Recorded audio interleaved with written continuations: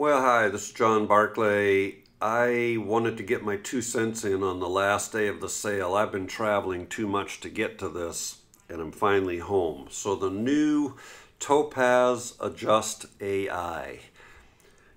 What do I think? Well, what I think is it's pretty darn good with a couple of caveats. I think it's still a tad heavy-handed, but I know that the folks back in Topaz are going to do what they always do. They're going to listen to feedback and they're going to make some changes. So just a quick couple of thoughts in this very short video.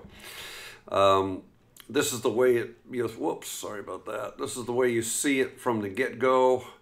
Let me hit this fit one again, sorry about that.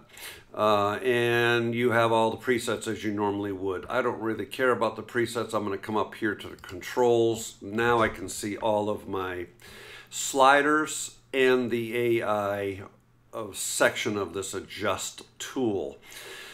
You should know that when you do not select standard or HDR style, so you leave this off, these sliders act like the old Adjust, which was one of the first products that caught my attention over 10 years ago from Topaz.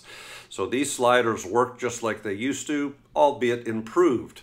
So the new game here, though, is the ability to hit an AI, right, artificial intelligence, machine learning capability that's now built into this. I feel it's a little heavy-handed. I think this is way overdone, garish for standard, and then HDR style is going to be even worse. I don't ever see myself, well, that's going to take a long time here to do. I don't ever see myself using the HDR style very much. Doesn't mean you should, or shouldn't rather. It's just it kind of overdoes things for me.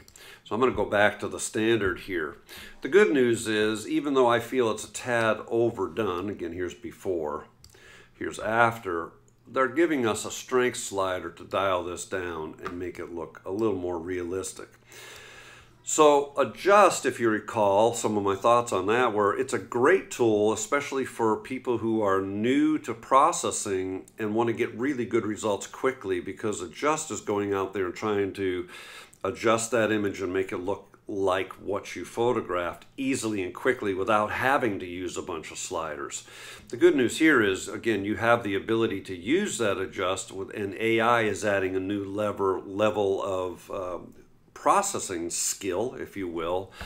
But once we do that, we are still able to go in and add contrast if we want to. We're able to tone down highlights or bring up highlights. So the starting place of the AI is great, but know that you can then fine-tune. But it should also be known that you're not actually adjusting the AI technology that's happening. You're adding these adjustments on top of the AI portion, I guess. So I'm trying to find the right word, portion to do this. So I give it a thumbs up for sure. It's another tool in your arsenal. And I think there's nobody out there doing a better job with the artificial intelligence technology. And I know that the folks at Topaz are just going to make this better quickly, actually, because that's just the way it works with their products lately. So last day to get it at the discount.